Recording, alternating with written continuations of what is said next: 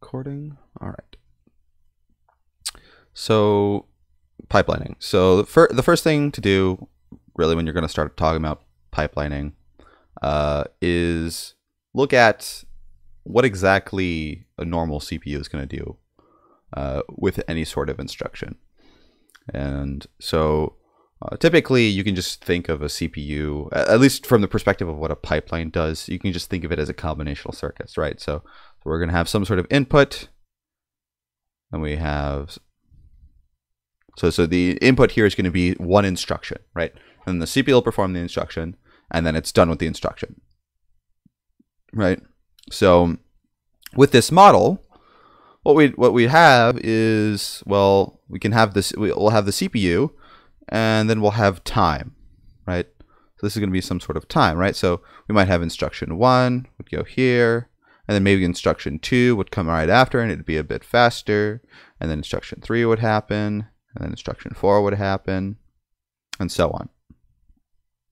Then instruction 5, right? So each instruction just gets sequentially computed, one after the other, and like instruction 1 has to fully complete before instruction 2 can start, and then instruction 2 has to fully finish before instruction 3 can start, and so on.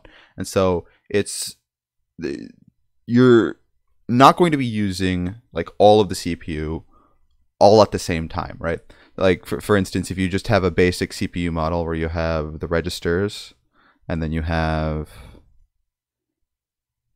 an ALU, right? You're going to take values out of the register, process them through the ALU, and then take the result of the ALU back here, right? Well, one part of the CPU action is going to be read an instruction from the register. Once you do that, well, then you'll process it with the ALU. And then once you're done with that, you'll write to a register, right? So at any point in time, you're either reading from a register, processing in the ALU, or writing to a register, at least just using this basic model. And in that's sort of wasting space, right? What if you could be always, every single cycle, reading from a register, processing in the ALU, and writing to a register every single time, every single cycle, versus one cycle being doing all of these things? And pipelining is one of the methods of trying to tackle this issue, of trying to saturate the hardware as much as possible. And so the idea is that we can start breaking apart handling instructions into multiple stages. And then we can have multiple instructions in different stages at a time. So rather than just our model being, we take some instruction, we pass it into the CPU, it does the instruction, and then it's done, right? What we can instead do is maybe have 2 subunits. So I'll call this unit 1 and then unit 2. Jacob, are you actually showing something right now? It should. Oh, I don't have it live. What? I started recording, but I never made it live. All right. Well, yeah. So basically, as I was explaining, you have the CPU. Instruction comes in, instruction goes out, and then if you have one instruction, the CPU will process that instruction, and then the second instruction, the CPU will process it, and the third instruction, and fourth, and so on. It just kind of goes linearly over time. Well, what you can start doing instead is break apart the CPU into several stages or units, right? So let's say we break this CPU down, and so it'll do this stage and then this stage. Maybe this stage here is reading values from the register, and then this stage over here is process it in the ALU and write it back to a register, right? So we have the instruction coming in, it gets processed here, then it gets processed here, and then it's done. Well, if we start looking over time, so we have unit 1 and then unit 2. So here we'll model upwards as being progressing through units, and then we'll again model horizontal by time, right? Well, we might start off here. Well, instruction 1 is going to start off in unit 1, and then once it's done, it'll go ahead and in unit 1, it'll go ahead and move on to unit 2. Or sorry, this will be instruction 1 here again. All right, well, right here, we're not using unit 1 anymore. So why don't we go ahead and start executing instruction 2 Oh, then when it's done, it'll go ahead and move on to unit 2 as well. And then, well, again, unit 1's not being used, so we can start instruction 3. And we can see how now what we're doing is we're overlapping some of our execution between different instructions. And so rather than having to wait for the instruction to fully finish, we can actually use multiple parts of the CPU at the same time on different instructions. Obviously, we couldn't use them at the same time for the same instruction because we do have to sequentially process that instruction, right? It's impossible to simultaneously read from the registers, process those values in the ALU, and write them. That has to happen in that order. But we can have one instruction reading, one instruction processing, and then one instruction writing. And in reality, the amount of units that you can break these instructions down into is countless. You can do it as many times as makes sense for however your CPU is defined. For instance, we could start with just providing an address for an instruction, right? And typically that is how the CPU starts, is it just has an address for an instruction to execute, right? So the first thing that it needs to do is instruction fetch. So fetch the instruction from the main memory. Well, now what it has to do is it has to decode that instruction. So instruction decode, meaning, okay, well, I have some binary number that represents an action in the CPU. Well, now how do we perform that action? Or perhaps, these instructions are higher level instructions, part of what's known as a CISC instruction set, complex instruction set computer, where these instructions might actually have to break down into multiple smaller instructions inside of the CPU. So this stage right here might also break down more complex instructions into a set of simpler instructions. And modern computers do this all the time. Then you have these instructions. So then you can start, okay, well, maybe I have a unit that can, like a load unit that can take something from the memory and put it into a register.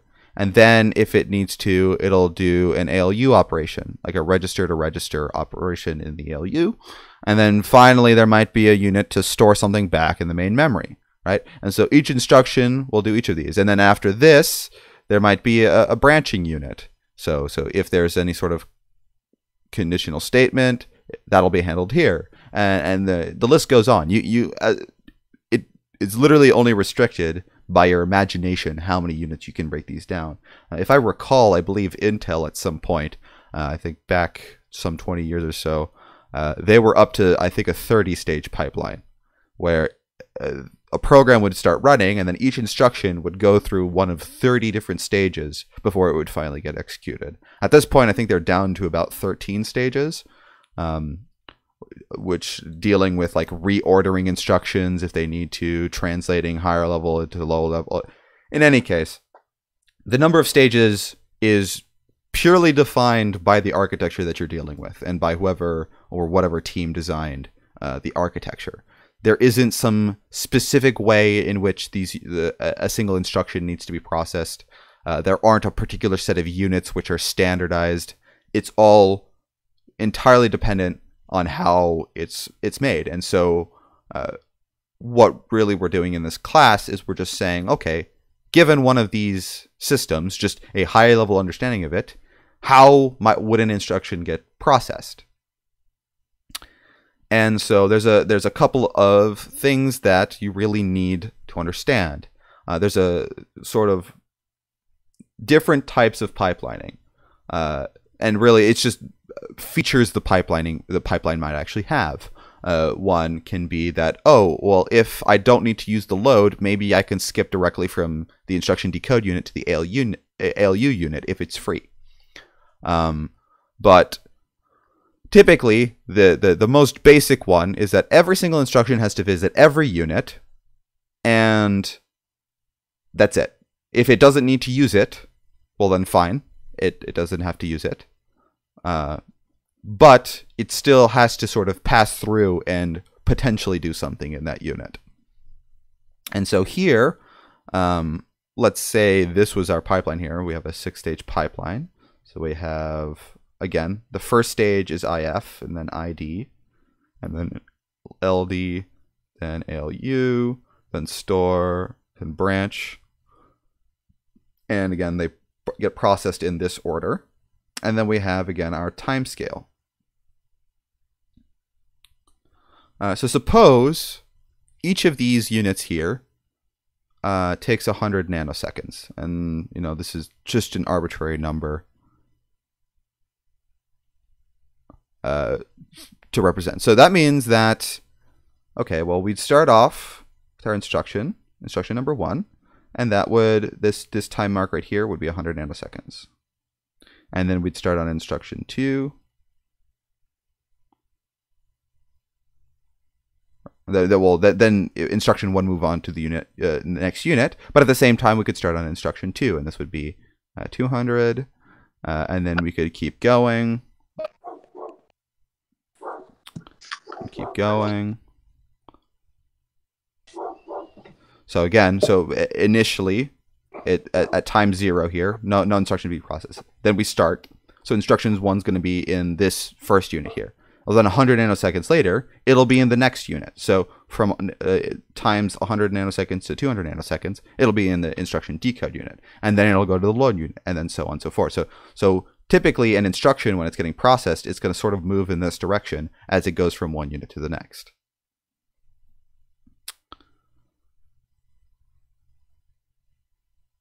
Yeah, so here we can go ahead and model it going through each of the units.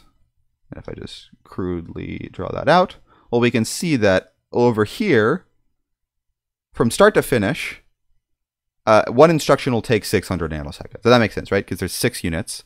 And if we just assume for the most basic pipelining model that it'll have to go through every single unit, well, then each instruction will take 600 nanoseconds. So one instruction is 600 nanoseconds. Well, that's not really... Well, that is an important value, but at the same time, we have another value here, right? Because the way that this is set up, this pipeline here is set up, we can start a new instruction every 100 nanosecond, right? Because once instruction 1 moves on to the next unit, that unit gets freed, and one instruction moves on to the next unit every 100 nanoseconds. So at the same time, one instruction sort of takes 100 nanoseconds, right? Because we can start a new one every 100 nanoseconds. So which of these two values is really used to describe the speed? And the answer to that is both, but they have different names.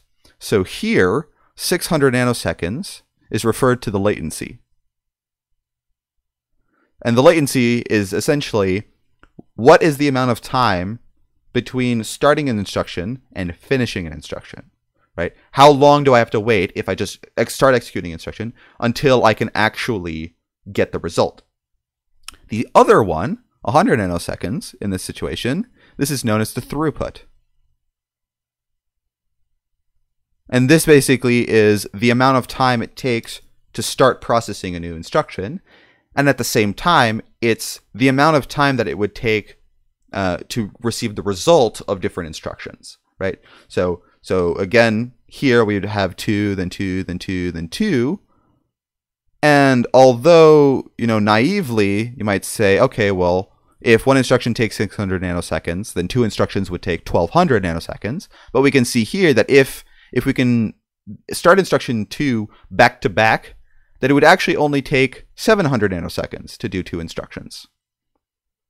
And so with this pipeline here, and with any pipeline, if you know the latency and throughput here of each instruction, there is sort of a formula for computing the amount of time that it would take to execute a particular instruction. Now, keep in mind, this is a super rudimentary view. Typically, the throughput and latency may change between instructions, but if it's constant, then you can just figure out the time, and it's just going to be the latency plus n minus 1, n being the number of instructions you're executing, times the throughput. Right? So like if you're only executing one instruction, well, the latency is the only thing that comes into play, right? Because it just matters when you start to end. But for every successive instruction, you'll get it, the result, or you can start the next instruction every single instance of the throughput time. And so let's say with this pipeline here, we're executing 100 instructions, right? So the latency here would be 600 plus 99 times 100 nanoseconds, which is going to give a total of, let's see here, 1,500 nanoseconds. Well, suppose we could build a CPU that can do these same instructions, but it can execute just a single non-pipeline CPU, like something like this, where each instruction takes 500 nanoseconds, right? Whenever you break things up into stages, it's typically going to take longer to execute a single instruction because you're going to have to somehow synchronize everything. You're going to have to add extra components in order to get the pipeline to actually work. And so it's unrealistic to think that it'll take the same amount of time for a pipeline CPU to execute one instruction as it would for a non-pipeline CPU. So let's say, for instance, that the non-pipeline CPU would be able to execute an instruction every 500 nanoseconds. Well, on a non-pipeline CPU, it's just going to be n times that time, right? So to execute 100 instructions, we're talking about 50,000 nanoseconds. Versus, in a pipeline CPU, 10,500 nanoseconds.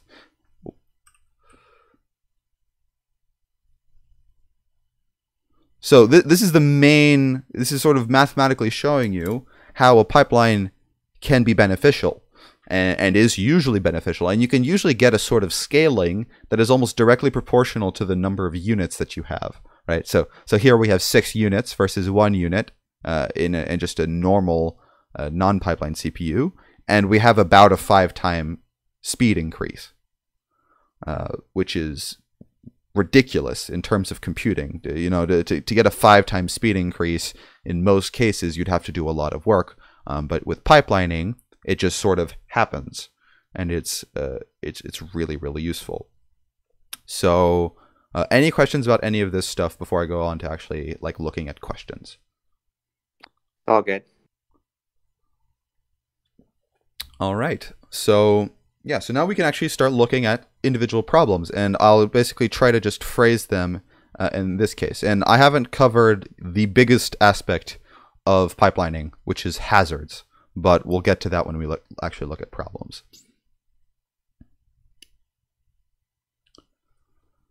So let's see here.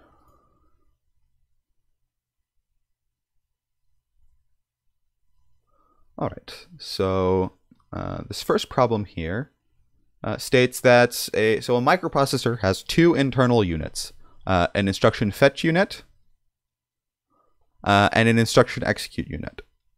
So this would be essentially one of the most basic sort of pipelines that you could do. And it's probably one of the first pipelines that was actually created. You have one unit that will take the address of the instruction being executed, fetch it from the main memory, and decode it. And then you have the other one, which it will actually execute that operation on the CPU, right? And that's actually a really, really efficient pipeline, mainly because there's usually no problem with doing the instruction fetch of one instruction while you're executing another. That there's almost never an issue with that. And so this pipeline is actually fairly efficient for just being 2 units. And so this is saying, this is just assuming a really basic model that every single unit is going to be used by every single instruction. And it's saying here that the amount of time for the instruction fetch unit is the same as the amount of time for the execute unit, which is 100 nanoseconds, right? And so the question would be, how much time does it take to execute 5 instructions? Okay, well, the basic way to go about solving these problems is to look at one of these tables for the amount of time that things are taking. And so, again, go ahead and do the vertical axis. You have the instruction fetch and instruction execute units. And again, sort of as you go up is what I'm representing going through the different stages. And then vertically we have time. Right? So here we have, and I'll go ahead and draw a line here. I think, yeah, I should be able to do that to make things much cleaner.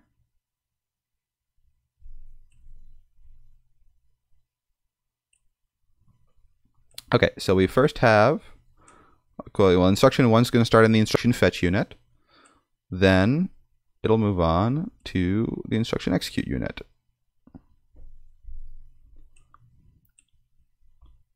And usually as I'm working through these, what I'll do is I'll mark the times as I'm going along.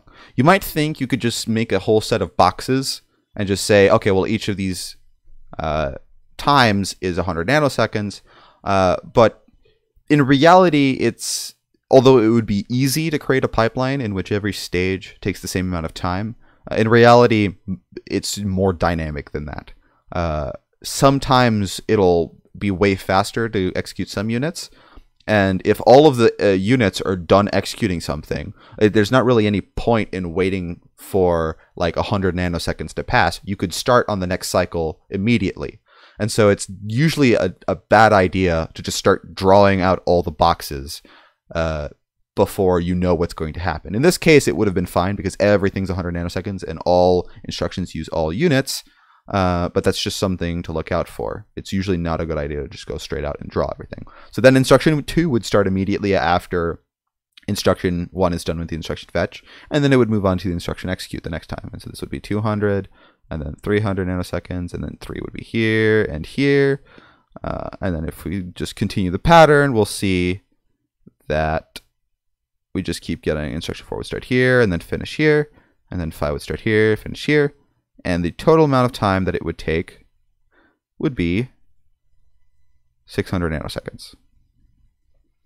So just for as a basic problem, you're just going to use this table to model how the instructions are going to be passing through the pipeline at any given moment in time. And so I could say, okay, what's happening at time 350 nanoseconds? Well, you can just take a look right here and say, okay, well, instruction 3 is about halfway done executing the instruction execute phase, and instruction 4 is about halfway through executing the instruction fetch phase, or something like that. Any questions on this before I move on? Nope. All right. Well, then we'll look at part B. So this was actually part A of question 1. Then we have part B, which is essentially the same problem.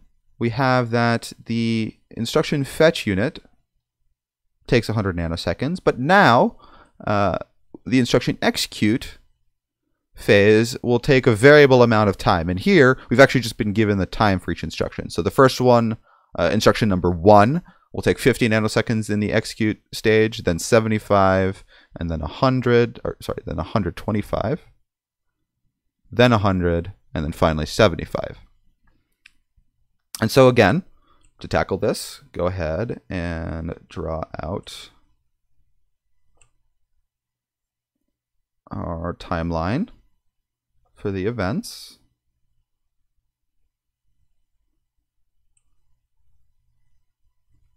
And we have the instruction fetch unit and then the instruction execute unit. Start at time 0. So we'll go ahead and start instruction 1. So instruction 1 will start here, and then at this point, that'll be 100 nanoseconds in. Then it'll go ahead and move on to the execute unit, at which point it'll only take 50 nanoseconds. So instruction 1 will be here, and it'll be working for 50 nanoseconds, while instruction 2 gets started. And this right here will be 200 nanoseconds. So let me just explain a little bit about what's going on here. So instruction 1 is going to start. And while instruction 1 is starting, obviously we can't be executing anything because we have no other instructions to execute. We're sort of assuming that this is the first instruction the CPU is executing. Okay, well, then it'll start executing instruction 1 while it also starts fetching instruction 2. But the thing is that instruction 1 is going to finish in half the amount of time that it takes to fetch instruction 2. And so we have this sort of hole here that just gets lost, right? It'll just be waiting. Now, we can't start executing instruction 2 in that time because it's not finished fetching. We have to fully finish fetching before we can start executing. And so we have nothing to do there, and so a bubble occurs. All right, so we can go ahead and move on. So then instruction 2 is going to move up here, and it takes a little bit longer than the last one. It takes 75 nanoseconds. While instruction 3 starts here, which is still going to take the whole 100 nanoseconds. And so this right here is at time 300. And again, we have this sort of bubble that occurs because we can't be doing anything because we have nothing else we can possibly do. And the next one is where it starts to get a little bit interesting, a little bit different. So just for starters, we're going to start instruction 4. However, if you notice, instruction 3 takes 125 nanoseconds up here to finish executing. So this would be time 400, and then this right here would be time 425 nanoseconds when it stops. And, well, this is an issue, right? So before, we didn't have anything that we could be doing while we were waiting. Whereas here, you might think that we could start executing instruction number 5. However, the problem is, if you look at this timestamp right here, and then 4 would start up here, right? If you look at this sort of span of time right here, we actually see 3 different instructions going on and being managed at the same time, even though we only have 2 pipelines. And the question you have to ask yourself is, does that make any sense, right? We only have 2 stages, so how are we processing 3 instructions at the same time? And the answer is that we can't do that. It's not possible. And so what we would actually have to do here is we'd have to wait for the instruction fetch unit to finish. If we don't do this, then we're going to start processing a new instruction, and then magically we have to keep track of more instructions than we have stages. And in theory, you know, if the execute unit keeps taking longer and longer to execute, like let's say all the next instructions take 125 nanoseconds, then in theory we could start fetching like 4 instructions while we're only executing 1. And then we have to keep track of 5, and then 6, and then 7, 8, 9, 10, an infinite number of instructions. And so typically what you have to do is at some point in time, all the units are going to start doing something if they have something that they can do. And then you have to wait until all of the units are done before any of the units can start something new. And the reason for this is because otherwise you are processing too much information. Typically the way that pipelines work is you'll have a unit and then you'll have a set of registers or just a single register, and then you'll have a unit. So you'll have a unit and then register, then unit and then register. And so what happens is that the unit will execute something, and then once it's done executing, it'll store whatever information it needs in a register. And that'll be one cycle. And then the next cycle will start. It'll send that information to the next unit. That'll be processed, and then that result will be stored into a register. And so it's possible to synchronize how everything happens with these stages.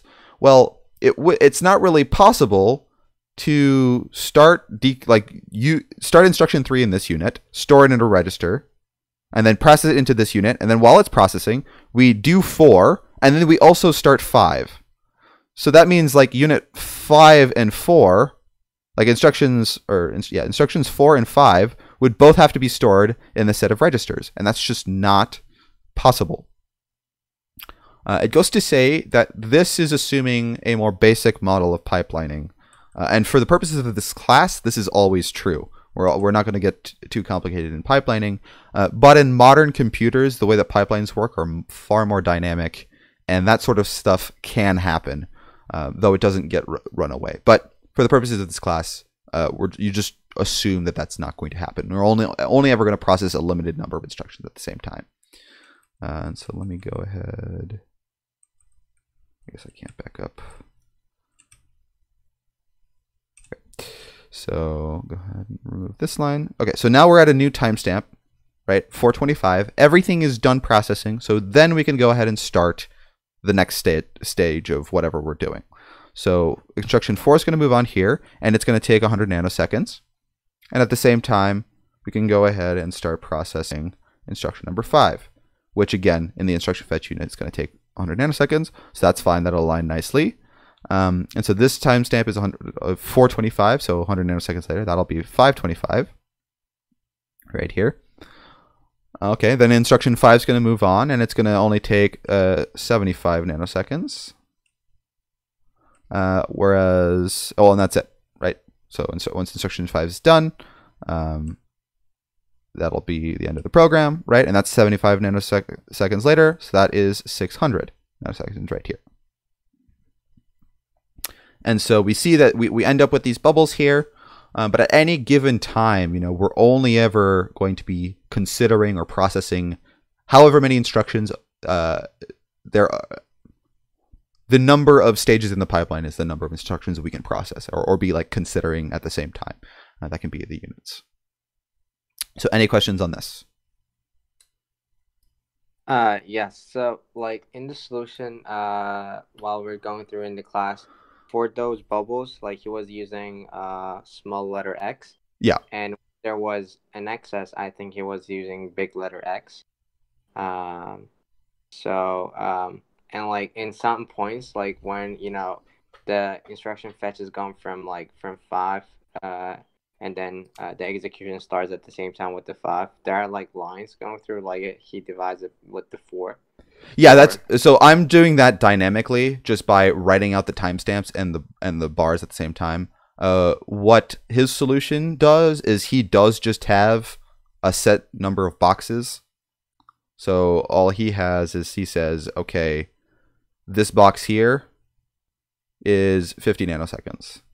So this would be 50, and then it would go to 100, and then 150, and so on. And so instruction 1 takes, in the fetch, it starts down here in the IF unit, or the IE, instruction execute. Well, it starts here. Well, it takes 100 nanoseconds. So instruction 1 will be in this unit for those two blocks of time, and then it'll start up here, while 2 is starting down here. But one only takes 50 nanoseconds in the instruction execute unit, and so this timestamp here would be completely blocked off. But 2 would still take 100 nanoseconds here, and then we can keep going. And so that's all his diagram is doing. It's just, rather than thinking, oh, well, it's going to take, just dynamically drawing the boxes and labeling as you go along, you can do it just with fixed boxes, explaining what happens in each box. And so right here, instruction 2 in the execute unit takes 75. Well, that's, again, each of these lines here is 50 nanoseconds. Well, to represent 75, we sort of have to break this one apart into 2. So this would still be 2, but this one right here would no longer be doing anything. But you can see here that that's exactly the same thing that's going on here, if you just label all the times accurately. So this is still going to be 275. This line right here is still at 150, right? So does that answer the question? Yes. Okay. But in terms of the test, will both ways work, or should we do it the second way you showed? Well, typically on a test, this is how you would do it.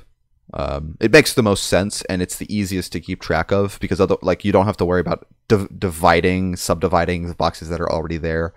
But given that everything's going online and everything's online, I'm not entirely sure what the best way is, or how the test is going to even happen. I don't know if you're going to download it, write your answers, and then submit it, or whatever. If you have to do it in text or something, then this method's probably going to be easier, because then you can just create a table, and then if you need to subdivide, then it shouldn't be too difficult to write 2 and then a pipe and then an X. But if you're able to actually write out everything, I think this one does a much better job at not having too much information on the actual diagram. So here you can easily see, okay, well, I've marked each of my timestamps at a certain time, and you don't end up with weird things like you can see at the end of this solution here. If you look at the document where everything is offset and it's not in the boxes themselves.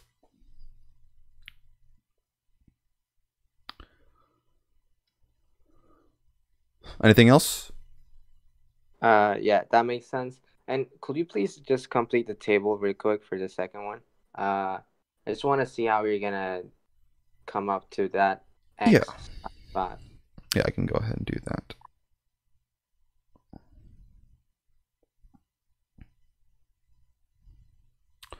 Okay, so about here. So here I'm just drawing out all of my 50 nanosecond boxes. That's 300, and then 350, and 400, 450, 500, 550. Need one more because it ends at 600. And 600. Okay. So now I'm just going to reference this up here. So I have instruction 3 starts here, keeps going here, and then now here. Let's see.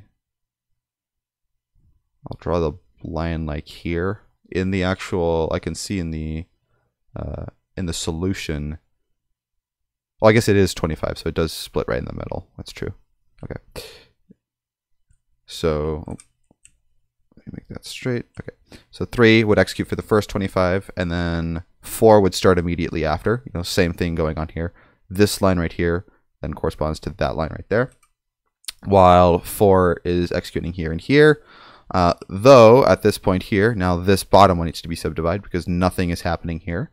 And so then instruction 5 would start. It would execute for 25, and then it would continue for another 50, so that's 75. And then it would finally come here and execute for the first half of this one. At the same time, that 4 is also executing for 100, so that'll be that. And then finally, instruction number 5 can finish executing, so it'll do 25 nanoseconds here, and then the other 50 here. So yeah, so this line right here corresponds with this one. This line right here corresponds to this one. This line corresponds to this one. This line to this one over here. I'm not drawing this well. That one. And then the 525 corresponds to this one here. And then you've got the final 600 corresponds to that one.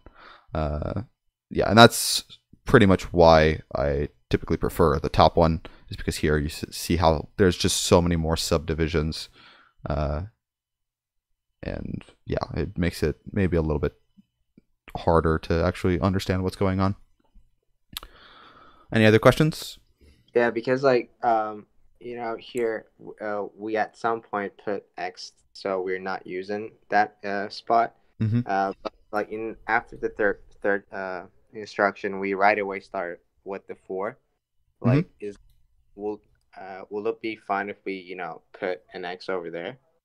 So you're talking about like an X right here? Mm-hmm. So no, that would not be fine. So let me go ahead and pull up a color swatch so I can change some colors. So I'm going to draw some red lines here. It's not great red. Let's do a little bit brighter. So if I draw a line here, a line here, a line here, a line here, and a line here. So these are the important subdivisions of the pipeline, and these correspond to this one here, this one here, this one here, this one here, and this one here. And so you can notice here at the start, whenever I hit, and I suppose as well that you've got one at the beginning. So whenever you hit a red line here, every unit, if it has something that it can start doing, will start doing that thing. So here at the beginning, at this first time frame, this instruction would start here, and this instruction there's nothing to execute. So that happens. Once all of the units are done, a new red bar appears, and when a new red bar appears, then you can start doing something in all of the units. So then I can start executing instruction 1 and fetching instruction 2. But I have to wait for both of them to finish to draw another red line. And again, whenever I draw a red line, I can then start doing something everywhere. You can notice over here that the red line here is right here, meaning because I started right here at this red line, I started executing instruction 3 and fetching instruction 4. And once they both finished, I then immediately start doing something else on the 2 units. If I can, if there is something for me to do. Like right here, I don't have anything to fetch. So if you would have put any sort of delay here, any extra delay, like an X or something, then what you're saying is, okay, for some amount of time, the CPU is going to do absolutely nothing. And it's just going to sit there not doing anything, which is just a waste of time. And so if you did put a gap there, you would end up predicting a longer execution time than what would actually happen. And so that would be bad, considering the purpose of these questions is to figure out the exact, precise amount of execution time. Does that answer your question? Yeah, that makes sense. Yeah. All right. Anything else about this before I go on to question number 2? No, thank you. All right. So, just keep moving down. Instruction number 2 here.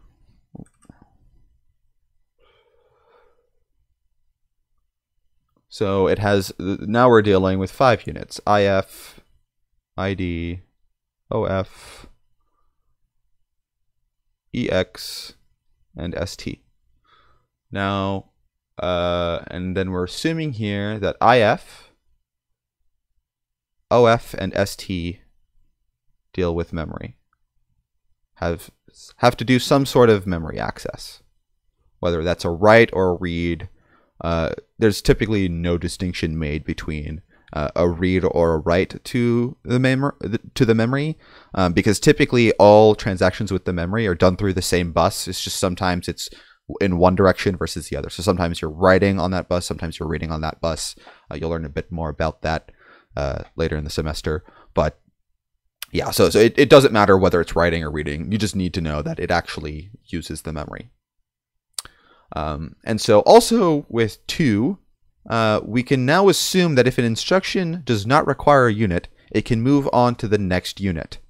And what that means is we now have like forwarding, what's sometimes called forwarding.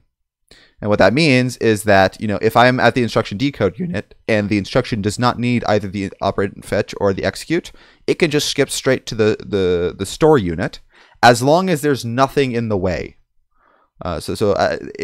You can't jump over different instructions. However, you can move ahead if it would be faster to do so. And with this problem, there's an example of that happening. So for this, it's just assuming that each of the instructions takes the same amount of time, just to make things easy. And then we have our 7 instructions that we're executing. So we have a load, R1. Well, let's see here. Yeah, so R1 and then 100, R0. Actually, what I'll do is I'll just take a screenshot of that and paste it in.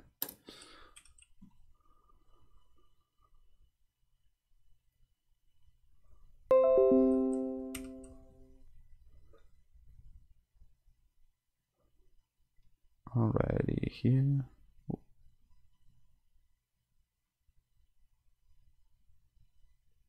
Go ahead and move that up here.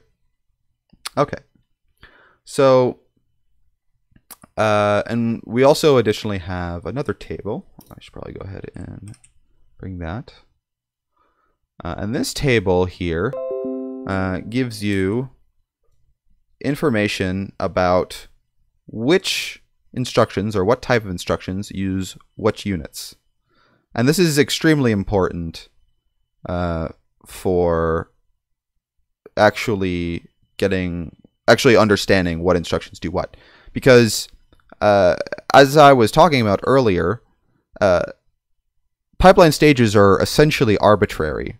you can give them names and you can say that they do this, but you really need to understand the specifics of the defined behavior in order to actually be able to know what units an instruction needs. And so typically, you should be given this sort of table because it'll tell you exactly what type of instruction uses what registers.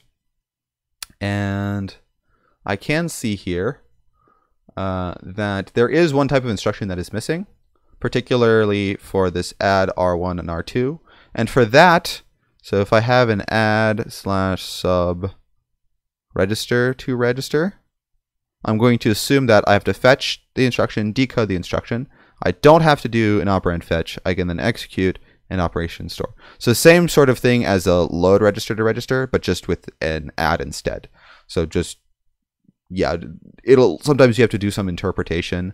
But if you're given this sort of table, sometimes it's possible. With this case, these units stand for instruction fetch, instruction decode, operand fetch, execute, and then store. And so this right here will fetch something from the memory. This here will actually execute like a register to register operation, and then this would actually store something back to the memory if needed. Okay, well, we have all of the information now, so we can go ahead and start with the table. And so for this one here, and specifically, I guess for this, we're completely ignoring any sort of data dependencies, which is typically vital to consider, but we'll get to that later. So we have our units. We have IF, ID, OF, EX, and then ST.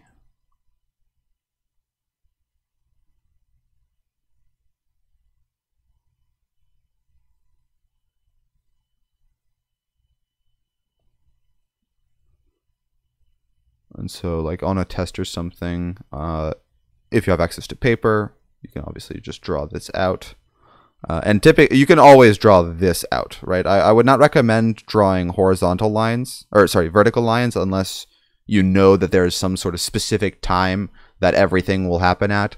Like in this problem, everything's 100 nanoseconds, so I can go ahead and draw vertical lines, because I know that each of these lines will just represent 100, and I never have to subdivide them. But otherwise, just draw the vertical ones and then draw the horizontal ones later when you know what time something occurs at. Let's have a little bit of leeway to work here. You can actually see 1, 2, 3, 4, 5, 6, 7, 8. We have 10, 1, 2, 3, 4, 5, 6, 7, 8, 9, 10, and I'll go and draw an 11th one just to be safe. So each of these is 100. So 100, 200, 300, 400, 500. All right. So we have our first instruction here is loading something from memory to register. So we have a load memory to register here. Right. So we're taking the value from 100R0 in the main memory, and we're putting it into register R1. So that is very clearly this load memory to register. And so we can see instruction 1 is going to have to go to the instruction fetch, then the instruction decode, and then the operand fetch. Right. So 1, 1, 1, and then it doesn't use these two. All right. Well, then we're done, right? So instruction 1 is going to do this, and we know that instruction 1 is going to do this because we're starting instruction 1, and it's going to finish regardless of whatever happens, whatever other instructions we see. Instruction 1 is going to finish like this, and we're guaranteed this because of the way that the pipeline is defined. And so then we can move on to instruction 2. So instruction 2 is add R1 to R2, and that here is the add sub register to register, which is going to be using the instruction fetch, instruction decode, and then the operation execute. Well, okay, so we have to do the instruction fetch, then the instruction decode, and the next instruction we'd have to do is the execute, the OE. Sorry, I should probably change this to OE. And I think the problem does have confusing notation where it uses EX and OE, but those are the same unit here. I'll change it there. Okay, so now it would need to do the execution, but if you would have to pass through the operand and fetch first and then the execute, that would happen here.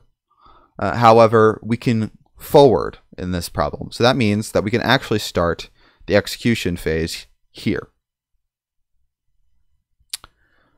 And so it sort of skips ahead. And I'll get to an example later on in which you can skip ahead, but not immediately. And we'll see that when we get to the last instruction, actually. So we can go ahead and move on to instruction 3. Instruction 3 is storing a register into memory. So store register to memory, that's right here. And that's going to be the instruction fetch, instruction decode, then operand store. So we have instruction 3 here. Well, instruction fetch, instruction decode, and then it can jump all the way up to here to the store unit. And notice here, we've got 3 instructions we're processing, and then 1 drops off because we're done. And so we're processing 2 instructions, then only 1 instruction here. Obviously, we're going to add more stuff, but we haven't broken any rules. And the order that the instructions are passing through the units hasn't also changed, right? 2 is above 3. And here 3 is above everything else. So all the other, like instruction 1 or instruction 2 doesn't appear down here. So that means we're fine. Okay, so then we have instruction 4. That's add memory to register. Add subtract memory to register. That's right here. So that's going to use the first 4 units. So that means instruction 4 is going to start here, and then it's going to go here, and then here, and then here. And it has to do that just in order because it has to do one before the next. And so instruction 5, we're then loading memory to register. So that's again the first one here. So that's the first 3 units. So then 5, 5, 5. Then we have operation number 6, which is an add subtract memory to register. So that's again the first 4. So 6, 6, 6, 6.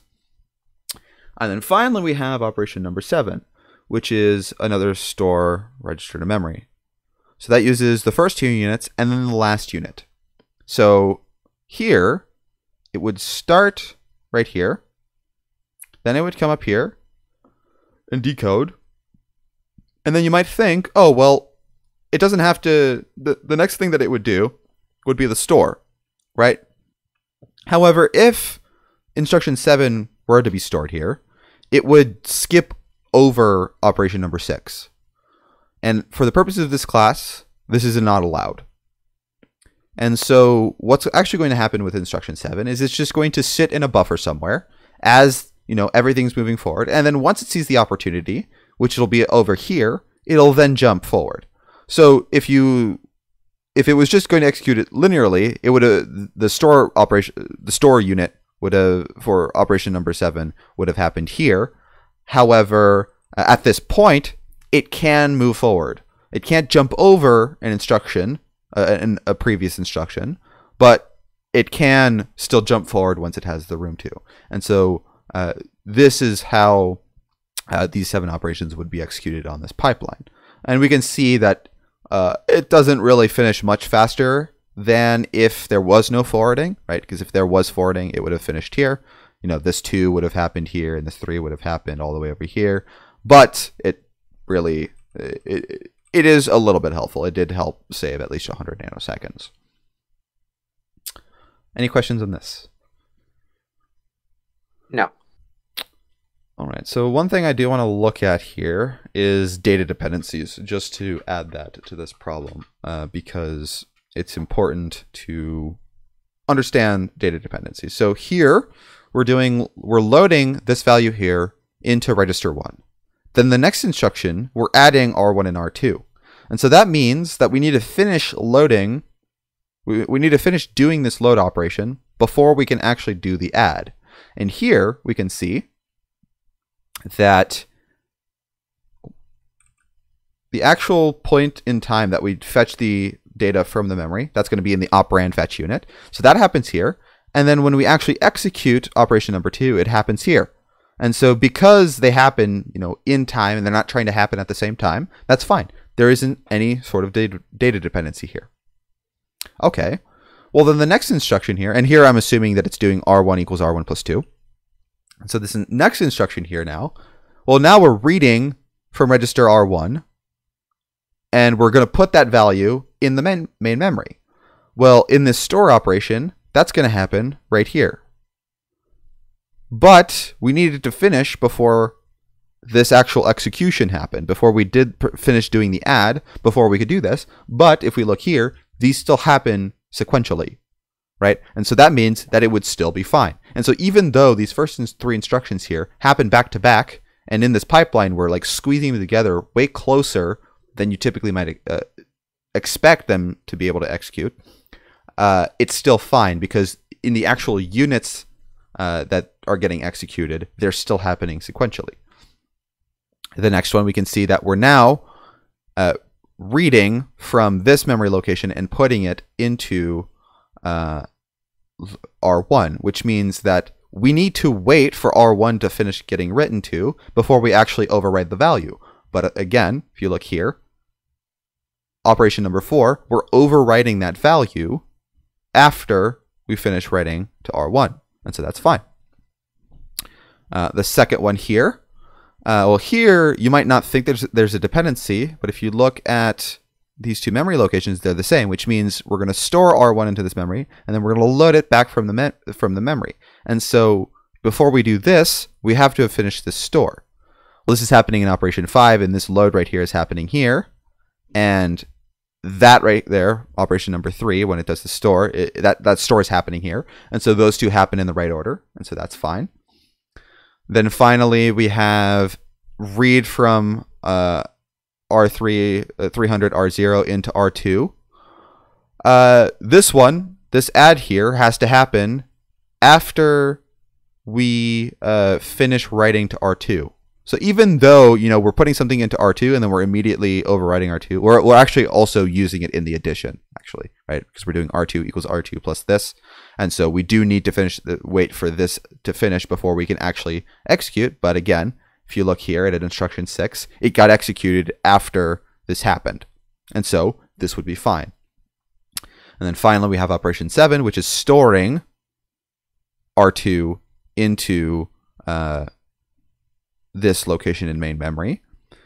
Well, this location in memory, that's fine. We can overwrite that whenever. It has to, well, actually, it has to happen after this happens, but that happens all the way over here, so that's fine. But we do need to actually have the value of R2 from this unit to happen here. And that's also another reason why this 7 here the 7 has to wait. Because if it happened here, well, we'd still be computing the value of R2 we were writing to memory in this execute phase. And so if we wrote R2 prematurely to this location in memory, it would have the wrong value.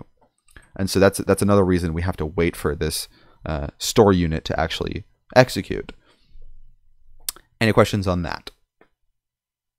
No, thank you. All right. Well, that is number 2. So we can go ahead and take a look at number 3, which is the same problem essentially, just with interleaving. And so interleaving, let me go ahead. I guess, let's see here. I will erase this, that. Then I will move this layer up. Leave that there. Okay. So we have the same units as before, except now we have interleaving.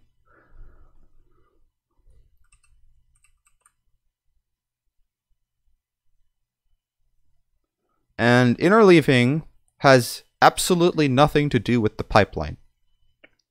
I want to make that very clear. Interleaving has to do with how the memory works.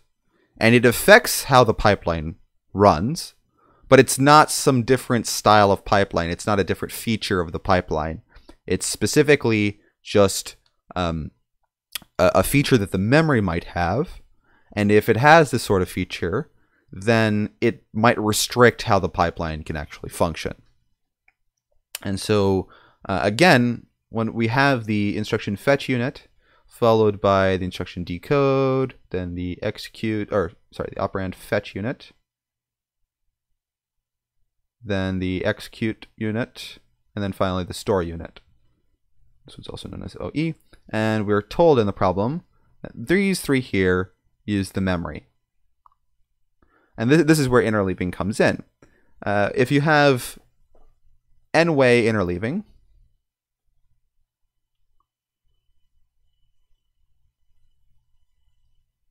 only n units can use the memory at the same time.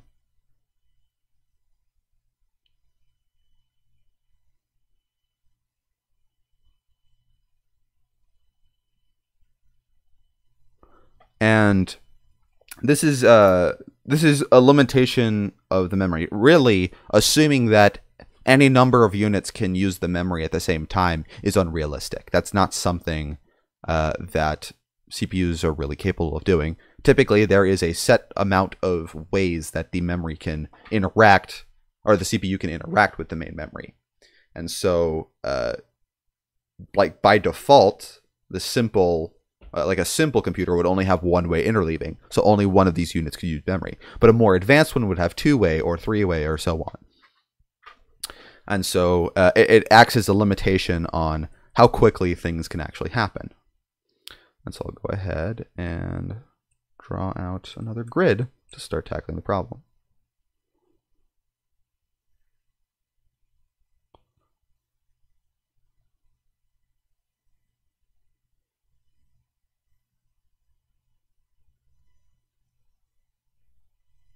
Got our 5 units again. Instruction fetch, instruction to decode, operand fetch, execute, and store. And I'm going to assume here for the first one that we have, let's say, two-way interleaving. And I'll just do two-way. The one-way, if you do want to find the answer, it's in the document. So, but just doing two-way should give you an idea of how to approach these sorts of problem. But just in the same way that like the diagram in the document says, there's just a small asterisk next to the units which use the memory.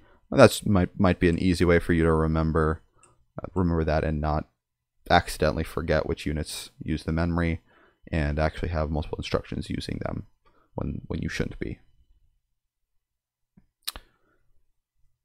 Well, actually, for this, I'll just do one way because I suspect that it's possible with two way that there's no change. Yeah, that's what it says in the document, that it's the same. And I'll actually go back up there and take a look at it to show that it still works with two-way interleaving.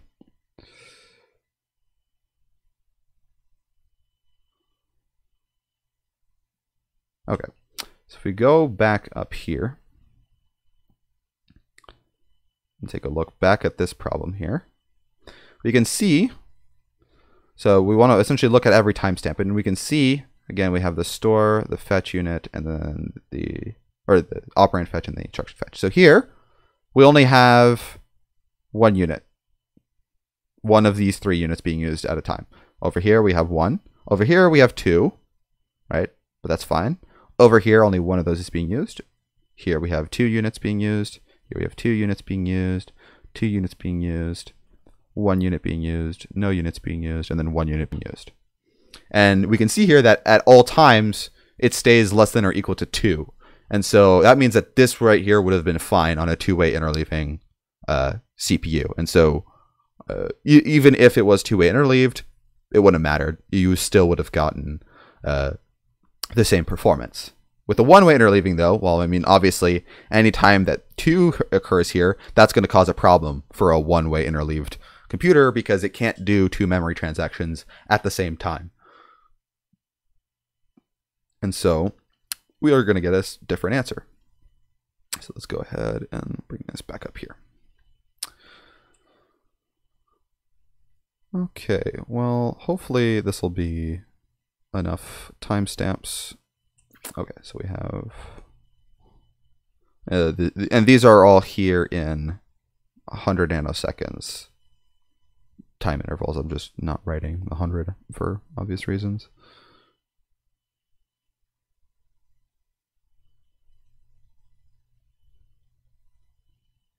Okay. So we have operation number 1, which is a load memory to register. So that's going to go here, here, here. And so, again, so we're using 1 unit here. We're using no units here. We're using 1 unit here, right? Of the units that are going on. And this is sort of what you want to do. You want to keep track of how many things are in each unit at a time, and then just make sure you never go over 1, right? And so this is good, right? I can put it here because none of these values appear. None of these, I'm not using more than 1 unit. Okay, so I can go on to the next one. 2, add register to register, which is the same as a load register to register. So that'll go here, here, and then in the execute stage, right? And so now at this timestamp here, I am using a unit, and over here, I'm not using any, right? So far, that's still good. Then we can go on to instruction 3. Instruction 3 is a store register to memory. So that's the first 2 and then the last one. Well, if I started instruction 3 here, then I'd be using 2 different units. And so I can't do that. And so what the CPU is going to have to do is insert a bubble in the pipeline. That's the terminology used. And it's essentially just, you have to wait. You can't do it right now.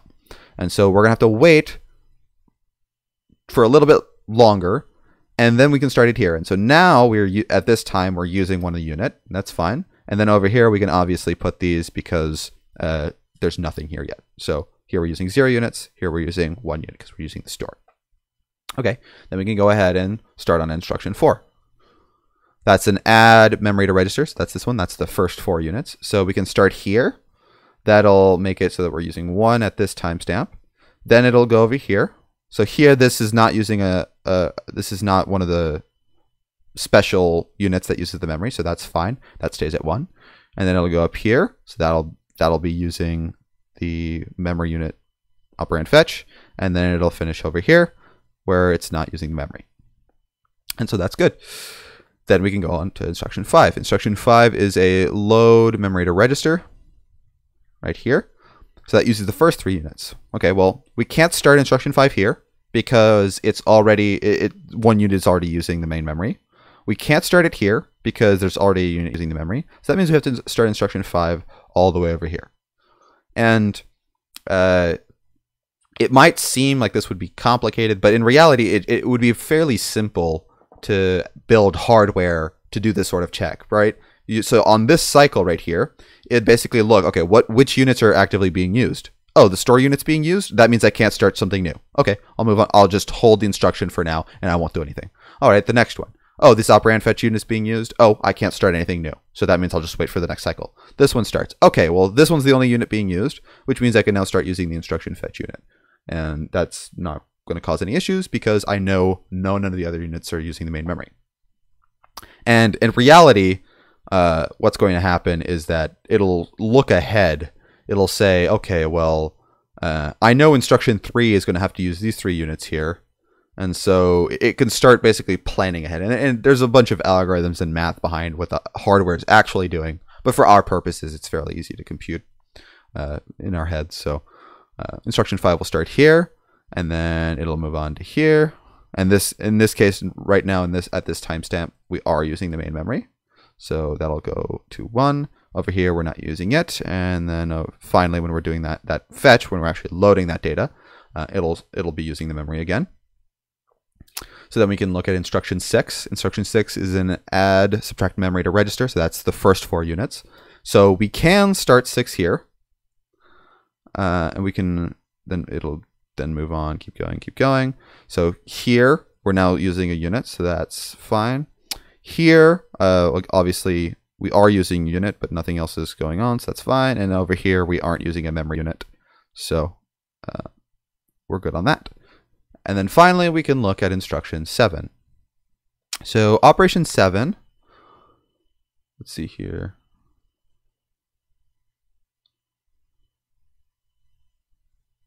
Okay, yeah. So instruction 7 could start here. So instruction 7 is a store memory to register. So it's the first 2 and then the last one.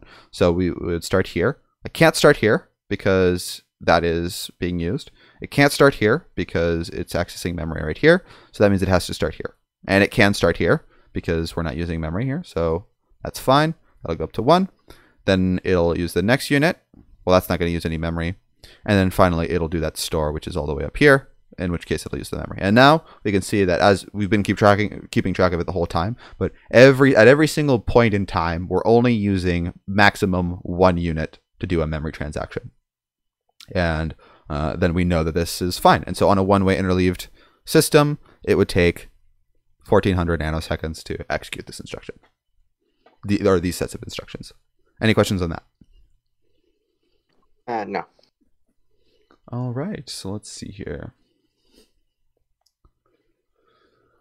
We'll take a look at the other ones and find a good question here. Sequential units.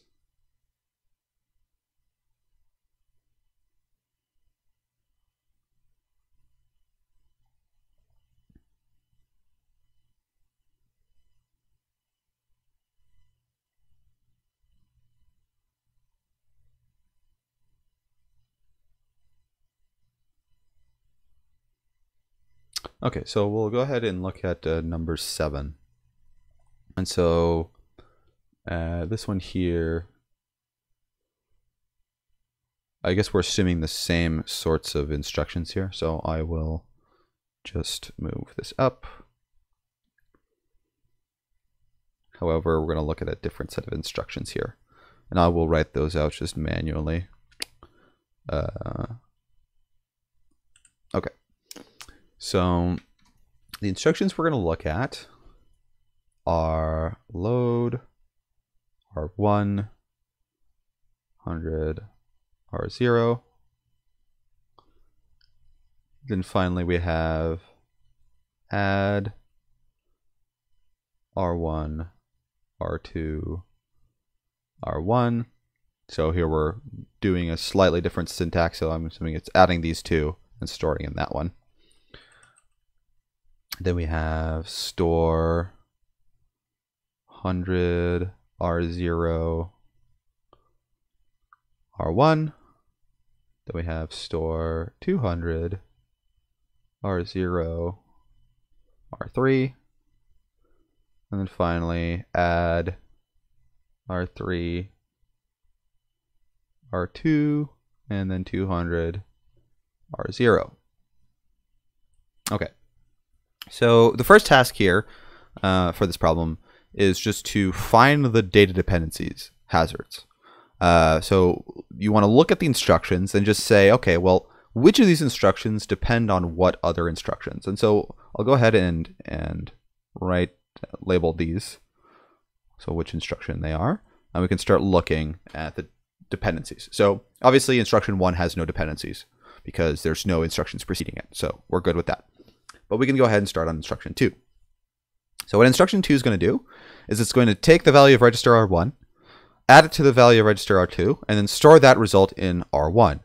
However, in the previous instruction, we're going to put something in, we're going to load some data into R1. And, you know, assuming just a non-pipeline CPU, this instruction would fully finish before this next one started, which means this R1 value is it's expecting to get filled at this instruction.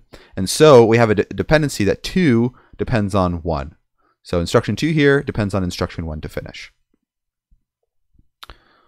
All right, so then there's no more instructions it could possibly have a dependency on. So that means that's all the dependencies for 2. Then we can look at instruction 3 and we see, okay, well, what we're doing is first, well, we're loading R1 now. We're storing R1, the value of R1, into the main memory. Well, here on instruction 2, we're computing R1 somehow. And we have to make sure that this value actually gets stored before we try to write it into the memory. And so instruction 3 here has a dependency on 2, which in turn has a dependency on 1. Right, so at the same time, 3 has a dependency on 1, but there's usually no reason to point it out because it's transitive.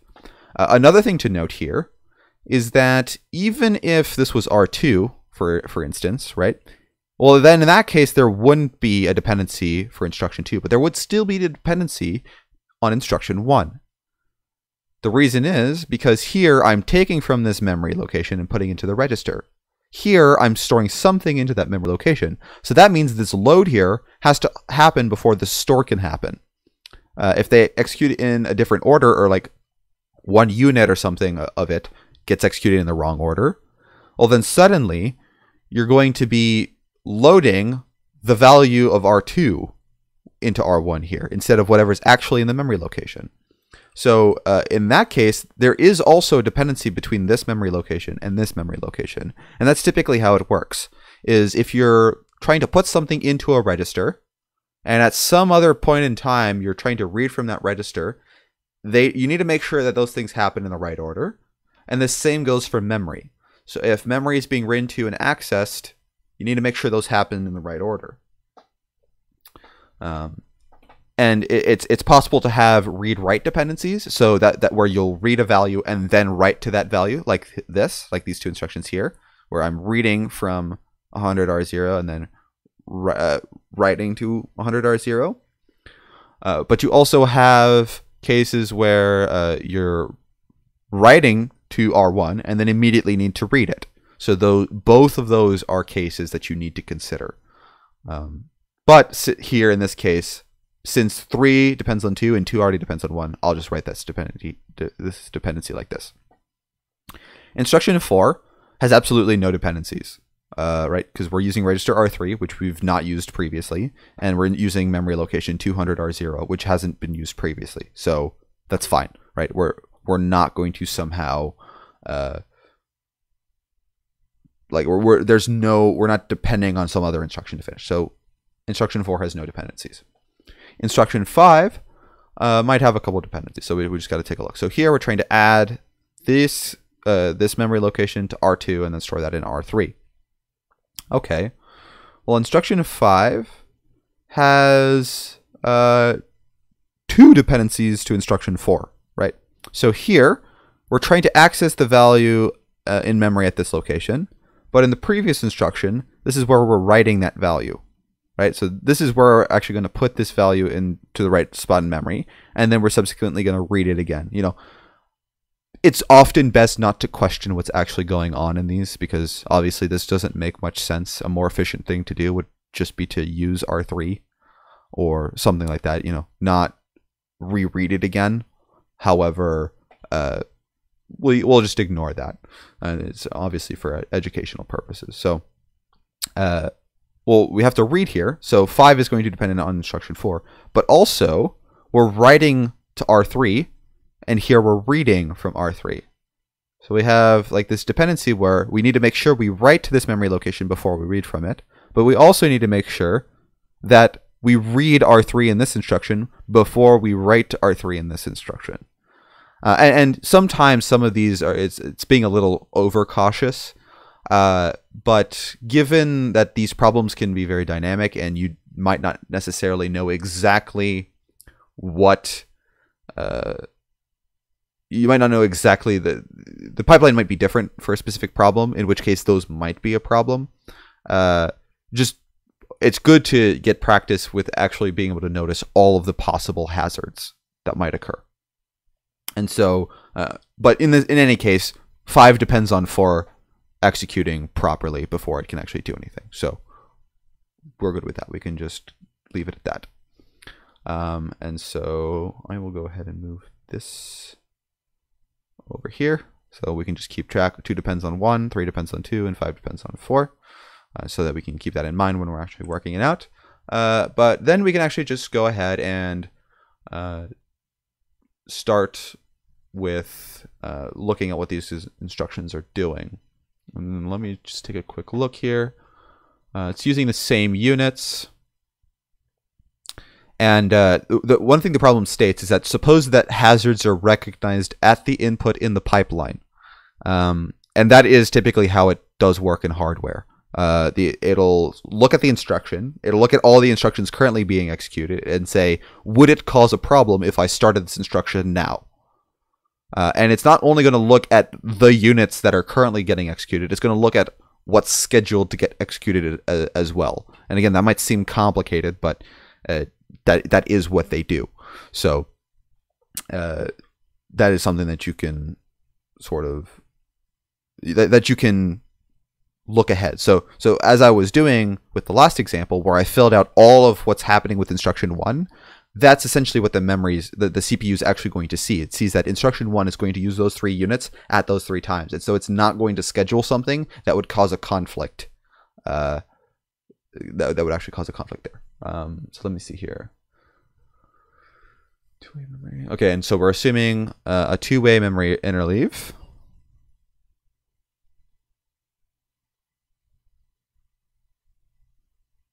That is going behind there.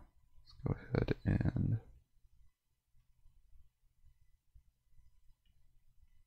okay, there we go. And let's see. So we have again just these standard units. It's basically this same situation here. Let's see. Instruction fetch, instruction decode, operand fetch, execute, and then store. And yeah, so you can, it's also maybe obvious, but you can assume that the pipeline, like the CPU, knows what its own pipeline is. So it's going to be perfect at being able to know when things can get scheduled and when they can't get scheduled. So you can, like, if it's feasible to look ahead and understand that, oh yeah, it'd be fine if this instruction goes here, the CPU is going to be able to do that as well. So you don't have to like try to dumb down your thinking in terms of trying to figure out where things or how things are going to work. The CPU is going to be really, really smart about it. And so yeah, I think also with this problem, it's also just assuming 100 nanoseconds for everything. And again, that's just to help you focus on the hazards portion of it.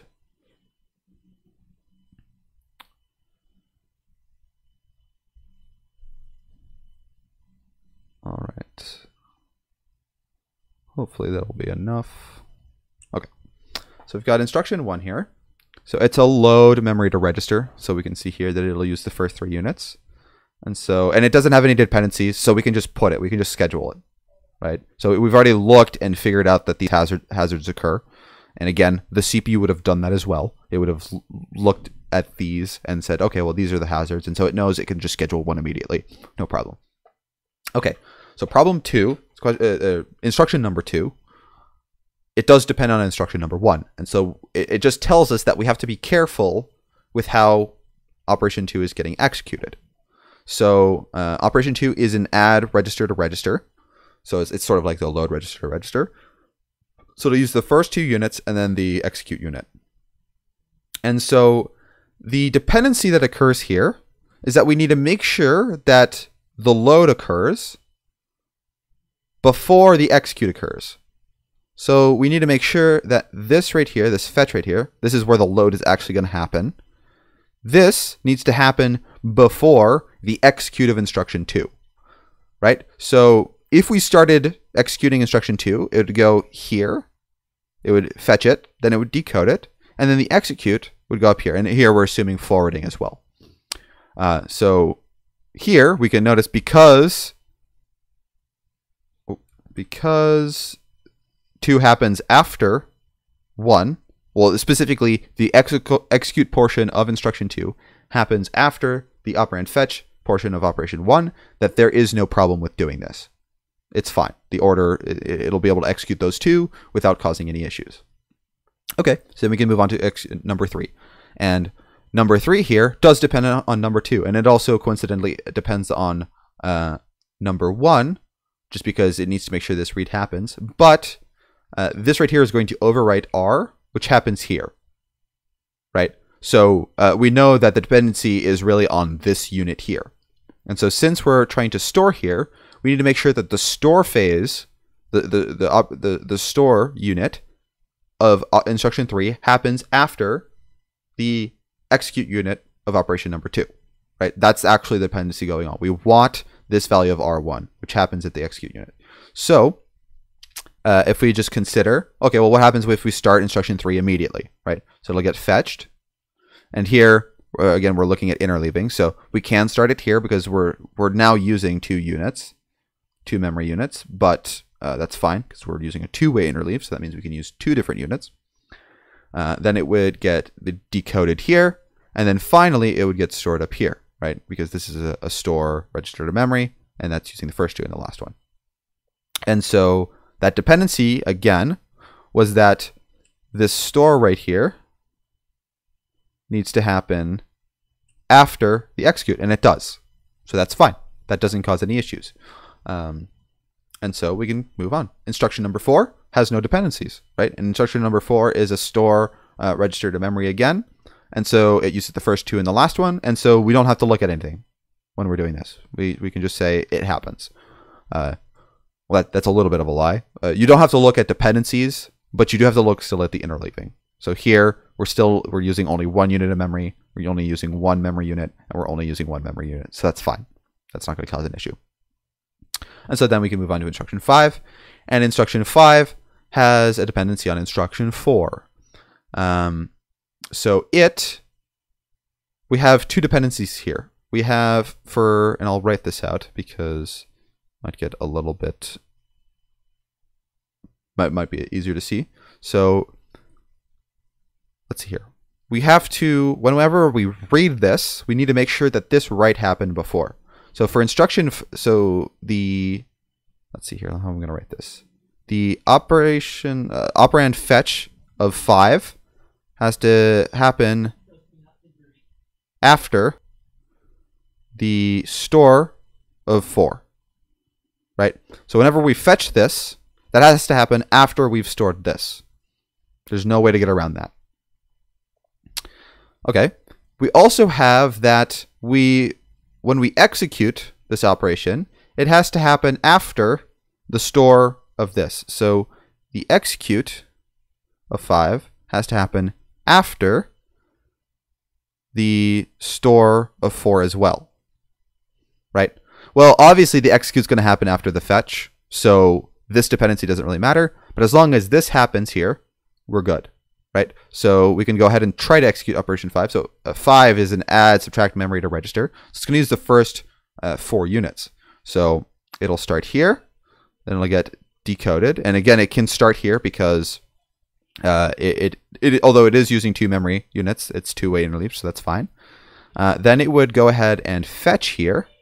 And we can notice here that this fetch for 5, the operand fetch for 5, happens after the store for 4.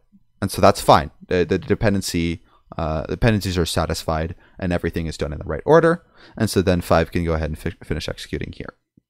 And again, this also has a dependency on this one, but it happens after this one anyway, so we knew that it would not cause a problem. And so it turns out that, everything just gets executed sequentially.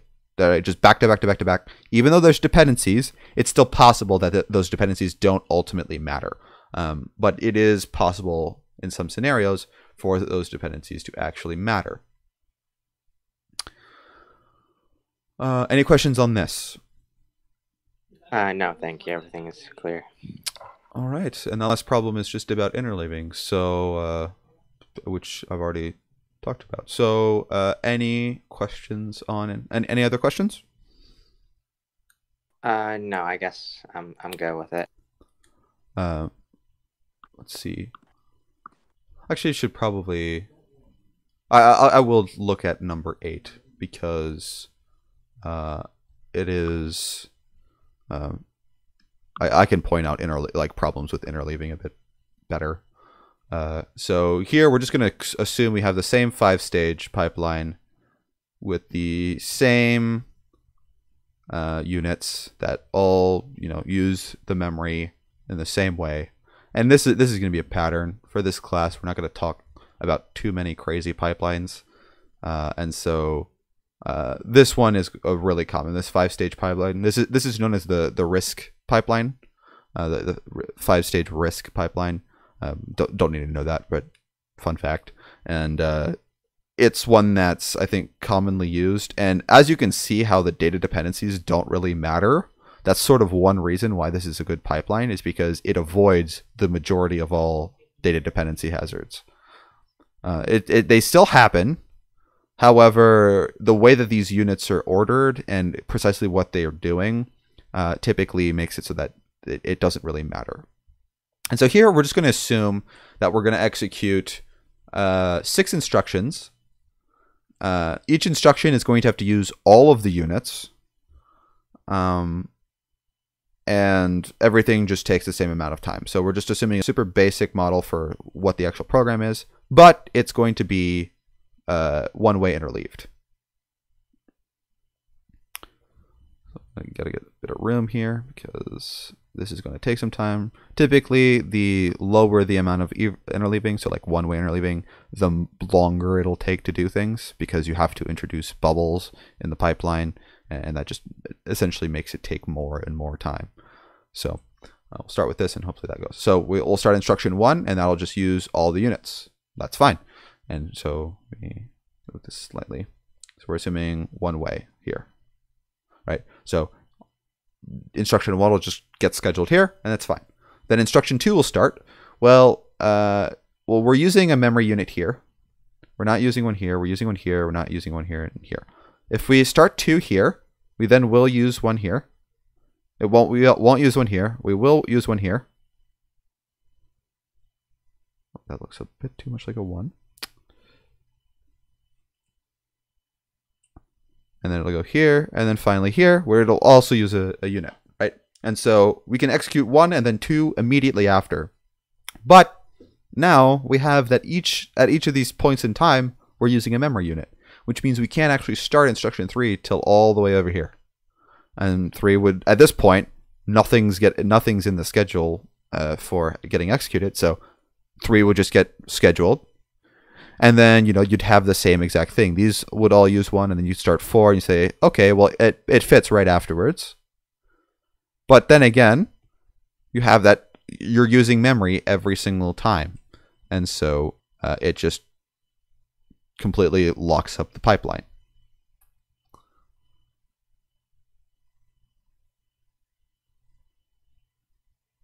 And so we have 2 more instructions, 5 and 6 to execute. So 5 would go ahead and start here, and it would just get scheduled normally. Same thing, 6 you would see that, oh, it kind of just fits right in the holes, and then you'd finally be done. And although you are pipelining, you do see that it does take a bit longer, right? It takes 1, 2, 3, 4, 5, 6, 7, 8, 9, 18. So 1800 nanoseconds for this whole thing to finish. Well, whereas if we had a 2-way interleaving, then, all this circumstance where we're completely saturating all the memory, but the memory bus, and we can no longer really do anything else with the memory. Well, now we can do two different things with the memory. And so that will significantly increase the ability for us to actually execute more instructions faster. So we have again the IF, ID, OF, EX, ST,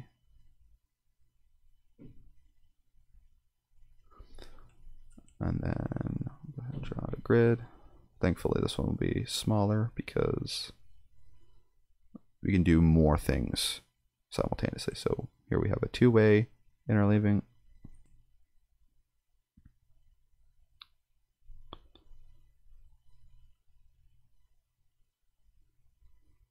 All right, so instruction 1 would start. So it'd just go here, here, here, here, here.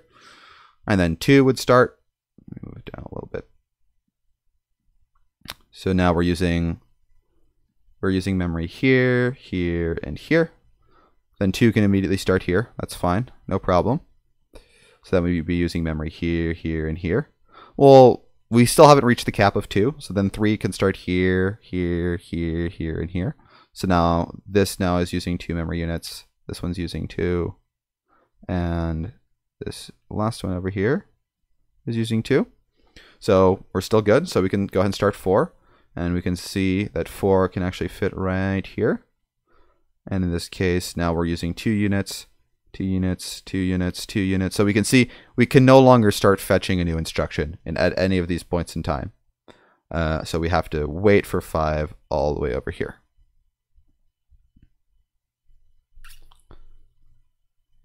But we can do 5, and then 6 we can do immediately afterwards. Again, same reason that we can do it back to back up here. We'll be doing less, but now it'll take 1, 2, 3, 4, 5, 6, 7, 8, 9, 10, 11, 12, 13, 14. So now it'll only take 1400 nanoseconds. So we are saving time by being able to squeeze these two sections together. And then if you did 3-way, well, there's only 3 units using memory, so we can use all of them, which means we can just do all the instructions back to back to back. No problem. Any questions on this?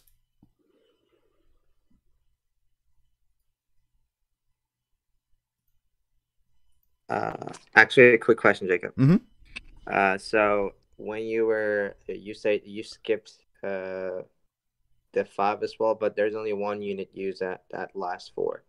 Can we actually start from there? Actually, you can. And in fact, actually, you can start. Yeah, that is my bad. You can start much earlier here. We'll go ahead and back this up. So yeah, so here there is only 1 unit being used, and there's only 1 unit being used here as well. I think. Let me look at the. Okay, no, yeah, the sheet online does do that. Okay, right. So yeah, so 5 can actually start right here, right? Because now there's 2 units. So 5, 5, 5, 5, 5. And then 6 can start here. Again, because if you count the units, we have 2, and then we have 2 here. Then we only have 1, but we have no more instructions that we need to do, so we can do that. So we're now up to 2 here, 2 here, 2 here. And so now the total is 1, 2, 3, 4, 5, 6, 7, 8, 9, 10, 11, 1200 nanoseconds. Yeah. And so, yeah, typically you can notice here that the sort of bubble, we have 2 sort of time, that we have a bubble of like length 2 that kind of propagates through the pipeline, whereas here we have a bubble of length 4 that propagates through the pipeline. And that's also something that typically happens when you increase the amount of interleaving, is the size of the bubble decreases. But yeah, thanks for catching that. I just completely blanked on that there. No problem. Oh yeah, any other questions? Not really. Like when you actually now differentiate between the dependencies and these kind of interleavings, like I can see that the instructions usually start before even waiting for the other instruction to end. Mm-hmm. So I guess that's one of the significant differences that makes a huge time difference. Yeah. But yeah, one thing also just to note about pipelining is that it's 100% used in essentially every single CPU that has been made since like the late 80s, maybe. I don't have an exact time to put it, but pipelining has been used for a long time, along with some other technologies to speed up CPUs. So really, really basic pipelines, obviously, and nowadays the pipelines are insane. But if you're using a computer, you can assume that it has a pipeline in it, because that speeds up the execution of programs a ridiculous amount, typically. But yeah, I think that is good for the video.